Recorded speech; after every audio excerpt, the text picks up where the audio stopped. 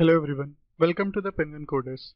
In this video tutorial, we'll be learning about how to set an app icon in Android Studio or change the default app icon from Android Studio.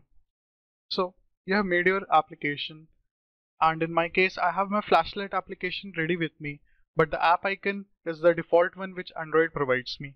I need to change this app icon, and I'll show you in this video how we can easily change this app icon from Android Studio.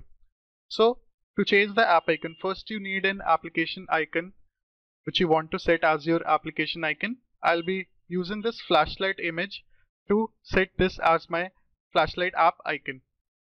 Let's move on to the Android Studio, how to change this application icon here. I have my flashlight project open with me and you can see the design layout as of now. So to change the application icon, just click on app and right click it and go to new image asset. This image asset is being used for changing the application icon of our Android app.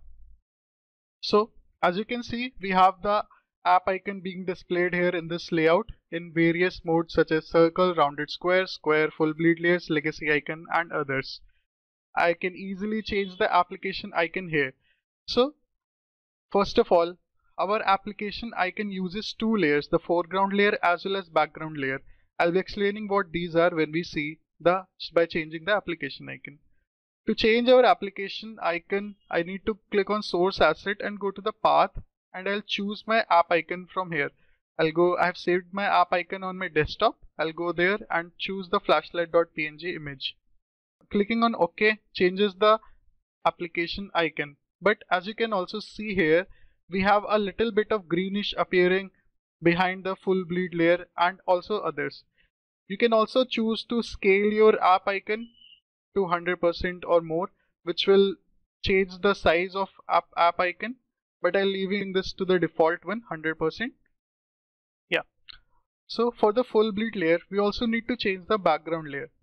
So a background layer is basically what you want to show in the background. For that, I'll be choosing a color.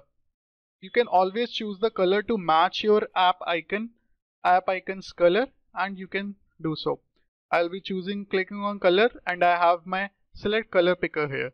I can manually enter the RGB values, or if I know the hex code, I will be entering that.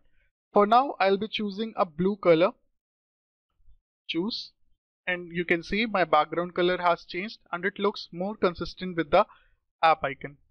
This will change the whole app icon, and on clicking next, this window confirms that I have changed my app icon, and my app icon will look something like this.